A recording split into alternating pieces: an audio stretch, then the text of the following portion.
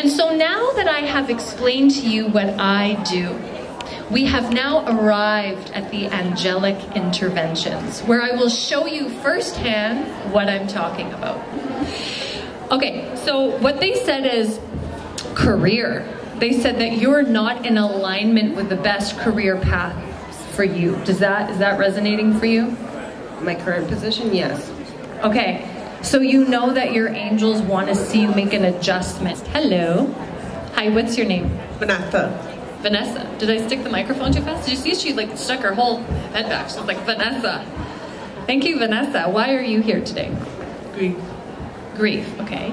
So you've had grief for a long time, and why am I seeing 13 years? What would that be about?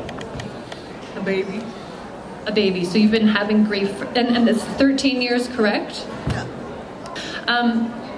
Can I ask you, what do you need to heal today? Let go. You need to let go. To find forgiveness. Who do you need to forgive? Dad. Because he had something to do with this, didn't he? Can you... November 21st. Okay. I'm going to try to say this diplomatically because it's coming through very blunt. The message is you need to get your stuff together. Would that be true for you? Yes. Perfect. So you know that that is what the angels would like you to do. Now, how often do we as women hand it over to the guy and say, like, I don't know what to do with me? Here. Who here has done that?